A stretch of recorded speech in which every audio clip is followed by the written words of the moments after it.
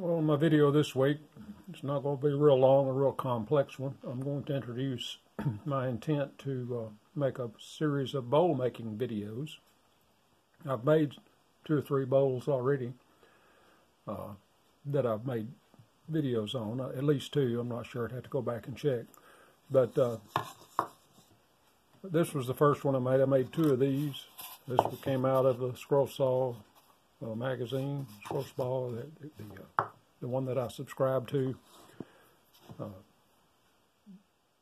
I didn't know it was an advanced.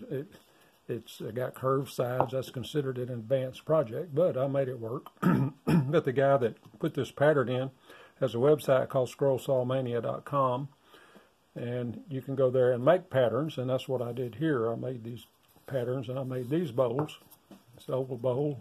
I'll have links to those patterns. That's the kind of pattern you get when you go to his website. That's the same pattern that made this bowl right here. But I bought this book. I've had my eye on this book for a while. This is Scroll Saw Wooden Bowls by Carol Rothman. And what I'm going to do, I'm going to dive into it. It's got 30 projects in it. I don't think I'm going to do all 30. But in this video, I want to cover the basics of what we need and the basic procedures in making a bowl. So I'm calling this bowl basics.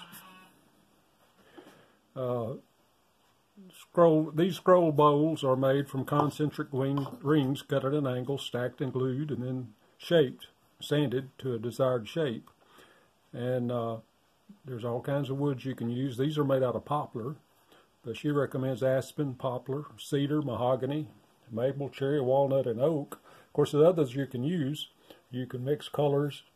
And the thing is, you want to use wood similar in hardness when you stack them together, so when you sand, they will sand evenly. Plus, you get a strongly colored wood, and you put it next to porous wood. When you sand it, it'll move the color from the hardwood into the porous wood. And the bowls can be all shapes. You can see this one is a triangle. This measures the same anywhere you measure it around. That was the uniqueness of that bowl. And this one's round and this one's oval. They can even be rectangular, or different shapes, and they can have scalloped tops. As you can see, she mixes a lot of materials to get unique designs and patterns, and I'm kind of interested in trying to do that.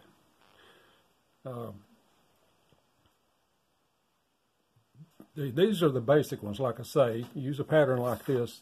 That's kind of a basic beginner's. Now, cutting these, he had a pattern for that one that I used, a similar pattern, but you change the angle on different blades, on different levels. Not different blades, use the same blade, but on each layer you might cut a little bit different angle. So it's all trigonometry. That's how you figure those angles. I took trigonometry in high school, but that was more than a little while ago, so I don't remember much about it. So she has a chart in this book which will give you the angles you need.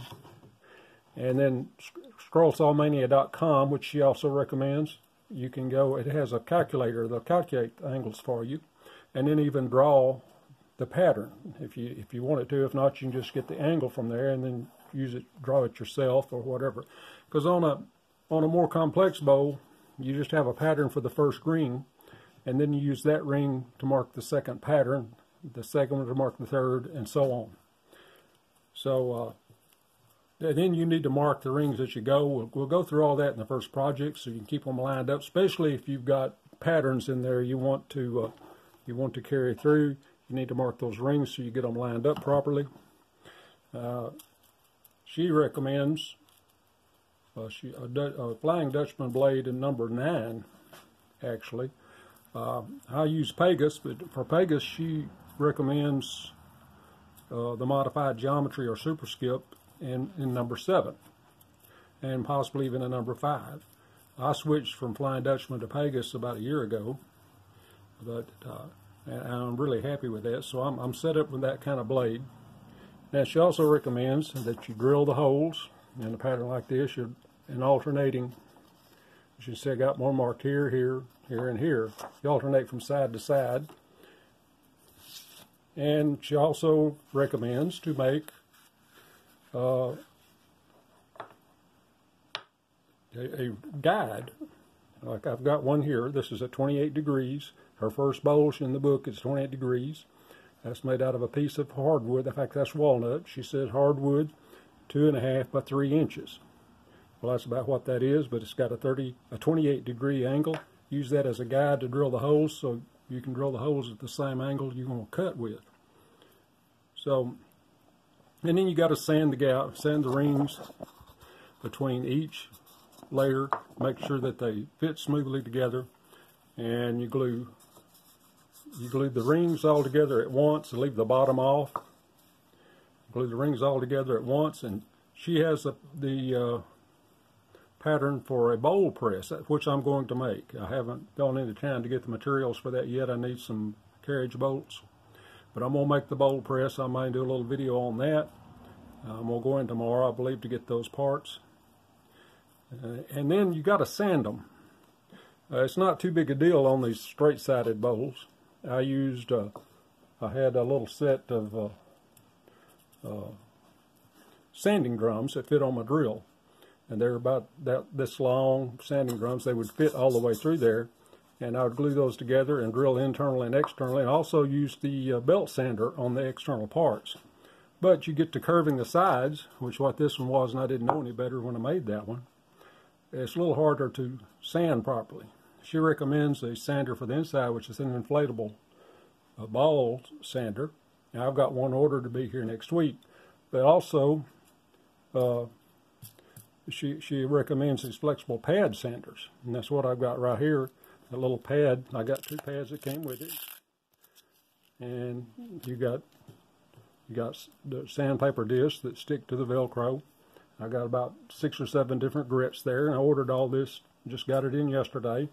And I'm going to use that for I don't need it on the first bowl necessarily, but I'm going to use it.